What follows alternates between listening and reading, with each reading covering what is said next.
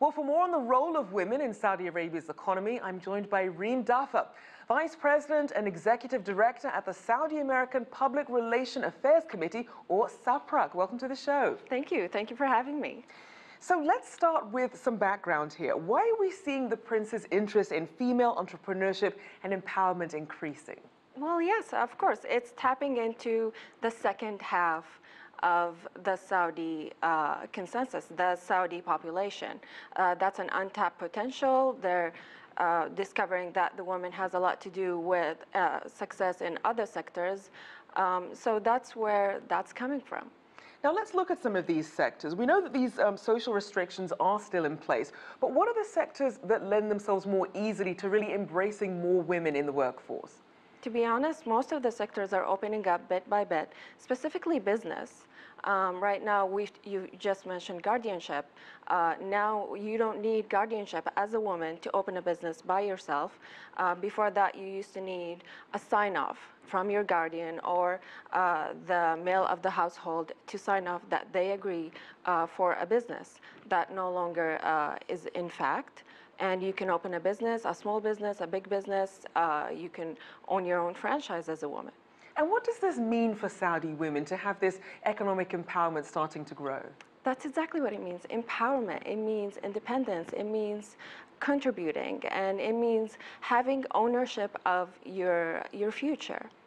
And obviously very important. And another thing that's important is support. So what is the government doing to facilitate and really encourage more women in this arena?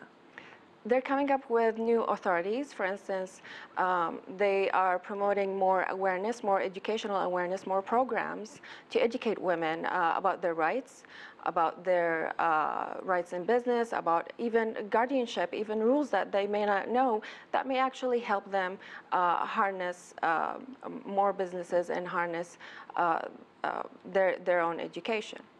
And how does having more women in the workforce, how does that benefit the kingdom's overall growth plan for the region?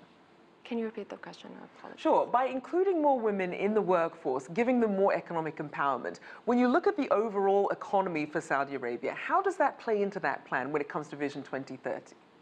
It plays a huge role.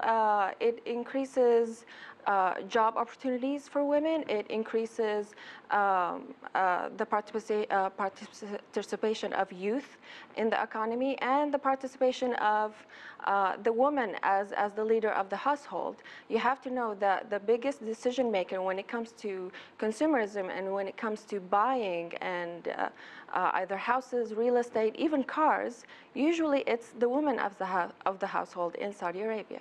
And speaking of consumerism, let's also look at this fashion week that we saw in Riyadh. Tell us about the role of Saudi women, not just when it comes to the commerce side, but also as consumers. How do they play into everything? Well, to be honest, this is a huge movement from an informal economy to a formal economy. Saudi women used to promote fashion from their Instagram accounts, from their Snapchats, from their own houses. They used to have their own private ateliers. From the movement of economy, now they have the right to have their own brands, the right to sell their own local brands and have even like small and medium chains. And we're also seeing other social freedoms, like Saudi women being allowed to drive. So which other sectors should we be keeping an eye on for Saudi women on the horizon? For Saudi women, it's technology and sports. A lot of technology, a lot of designing, software designing. You have to know that from having that huge effect on change behavior, you're gonna see a huge change in technology and software within the region and the Middle East.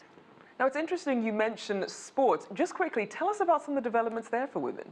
Well, for instance, just yesterday, we had a huge movement and an event for women cycling around Jeddah, Saudi Arabia, and around the kingdom. That's a first for Saudi Arabia. We have a woman boxer who is teaching Saudi women how to box and how to defend themselves. That's also a first.